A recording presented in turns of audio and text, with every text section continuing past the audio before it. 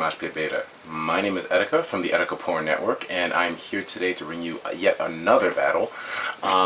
Today's battle was against someone that I found in the Smogon Wi-Fi Finder, and it was a pretty interesting battle just for the simple fact that this Pokemon, in terms of the team, it was, let's just say that it had a lot of heavy hitters, and yet I still seem to put up a little bit of a good show, although I feel I could have definitely done a little bit better in some regards of the battle. And also, PMPBeta, if you don't know, the EtikaWorldNetwork is my brand new channel, and we still have a lot of stuff going on, so if you have any spare time, please feel free to subscribe.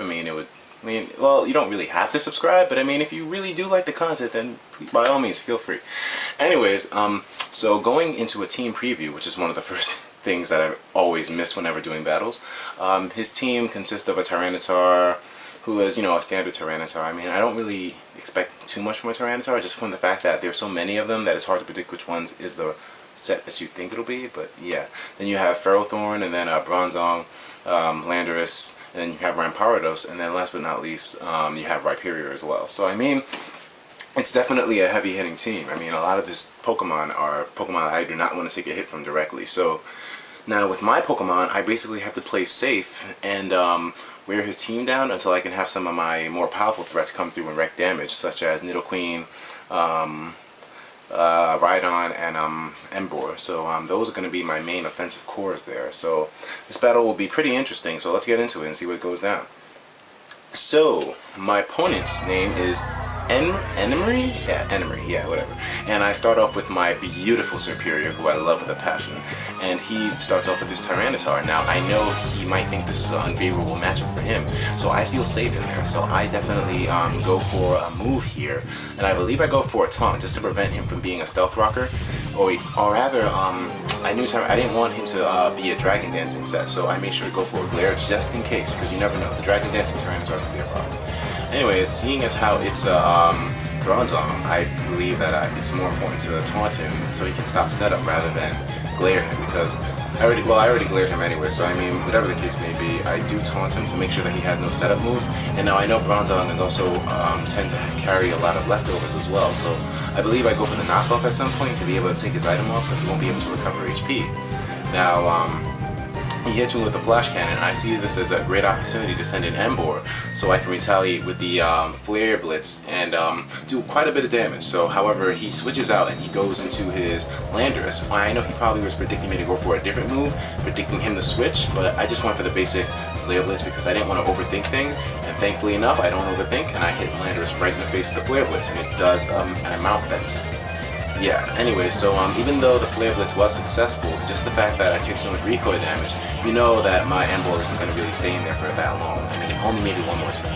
Now he goes into his Tyranitar, however, I see this as a threat because Tyranitar is naturally faster than Emboar. At least I thought that when I was making these decisions. So I switch out and I go into my Gyarados, and with the Intimidate and just in general having good bulk, I'm able to take almost no damage from his moves whatsoever, including the Ice Punch that comes in. So I see that this is an elemental punching Tyranitar, so I know that I definitely don't want to be caught in sort of a catch-22 situation having my Superior out there with him. So he goes back into his Bronzong, I suppose, just to be able to stall my Gyarados out. And as you saw with the taunt before, he was using Toxic on me, so I just taunt him one more time again, just for the fact that I do not want this Bronzong setting anything up on my Gyarados. So no Toxics, no, what else does Bronzong do? I mean, it doesn't really hit me at the moment, but I know Bronzong setting up is not a good thing. If he has Stealth Rock, that'll be bad as well. So I definitely want to stay in there and make sure that I wear this Bronzong down. And because my Superior before was able to knock off his leftovers, any damage that this Bronzong takes, it's going to take it for good, permanently. And that makes a whole lot of difference when you're in Pokemon, because even though leftovers recovery is only 1/8 or 1/16, I can't remember, but that's a small amount every turn. However, that adds up after a few turns, especially in a Star War like this. I mean, the Star War doesn't last too long, so forgive me if you get fed up with it, but the Bronzong definitely seems like it's something that I want to take out right away, because he's using this as a basic means to wall most of my Pokemon. So the main threat here, well, actually it's not even a threat, it's just more of a hindrance to deal with. However, once my taunt ends on the Bronzong, I definitely want to keep it up again. However, he sees this as a great opportunity to switch using Rampardos. And Rampardos, I know I don't want to take a hit on from Gyarados, so I go into my defensively bulky Evolite Rhydon to be able to withstand the hit.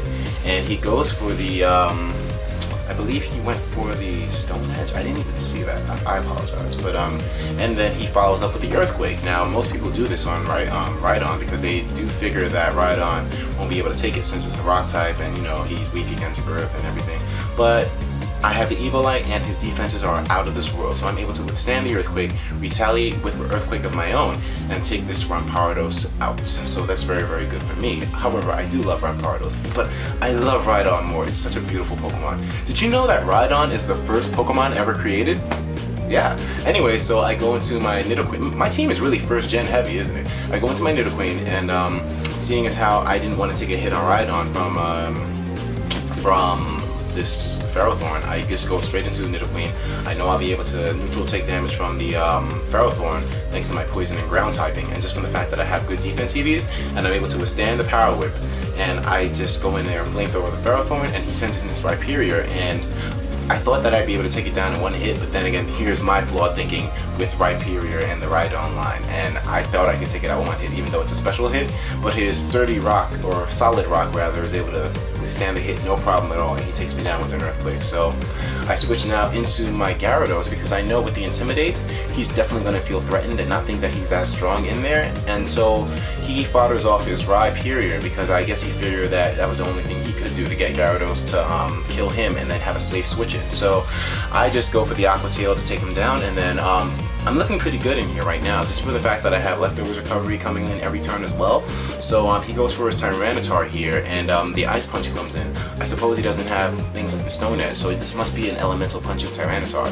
So I see this as a great opportunity to hit him with the Thunder Wave, just to make sure that if he does happen to have the Stone Edge out of nowhere, at least I'll be able to die with Gyarados, but have his Tyranitar paralyzed to the point where I can have my Emboar come in and hit him with a fighting move and take him down. So that's where my thinking was with that Tyranitar. However, I didn't want this Tyranitar to be a set that would catch me off guard, so I think the Thunder Wave definitely crippled him in that regard. And hitting him with Aqua Tails, I'm definitely going to be able to take the Tyranitar out at the end of the day. So now, this Tyranitar, the critical hit didn't matter, of course. However, I do feel like I'm definitely going to have good edge in there with Gyarados.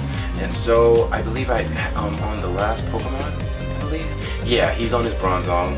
And I go for the Aqua Tails just to be able to wear Bronzong down, because since he's at such low HP, it really wouldn't matter if I taunted him anyways. And so I'm just going to follow up consecutively with the Aqua Tails, and I'm going to take this Bronzong out. And so that will be a good game there. However, Pokemon Good Beta, I am currently looking for battles. I'm just currently looking to expand. So I mean, if you have any suggestions at all for things I can add to my videos or take away from my videos, please do not hesitate to tell me. I am very open to opinions, I'm very open to criticism, so I mean, if you have anything that you would like to suggest, I definitely do advise doing so, because I want to make sure that my channel is at least suitable for you guys. I know I can't satisfy every single one of you, but I can damn sure try.